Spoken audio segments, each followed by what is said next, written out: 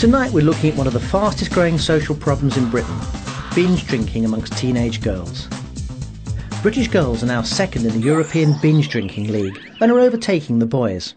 I think I drink because we get bored a lot, and if everyone else is drinking, you kind of feel like you have to, because otherwise you're like the odd one out. Violent crimes committed by girls and women have doubled in 5 years, and binge drinking girls are stretching the emergency services to breaking point. Cherry Healy spent a night on one of the London ambulance service's so-called booze buses to look at some of the consequences of binge drinking. I am catching a bus, the Booze Bus, as nicknamed by the London Ambulance Service. It's a specially adapted vehicle to cope with the weekend's drunks.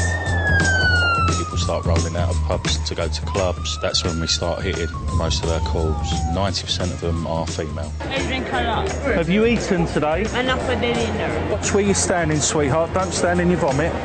We usually find them in the street, they're covered in vomit, they've wet themselves, just lose all their self-respect. They don't seem to care, they have no remorse.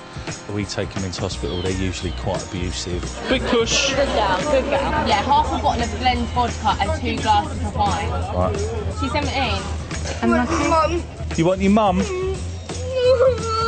This is a normal night for us. Mainly females, mainly quite young, had too much to drink. And the usual line from them is, my drink's been spoiled. 3 in the morning and it just keeps on coming. People go on about drugs and the horrors of things like heroin and that. I just think alcohol's a far bigger problem than any of them. Alcohol costs the NHS a whopping £2.7 billion a year. The cost of a call-out alone is about £650. Everybody's gonna run sometime.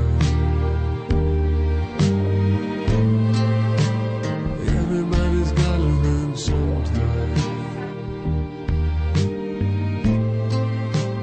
Everybody's gotta learn sometime. I'm not going to be speeding or anything.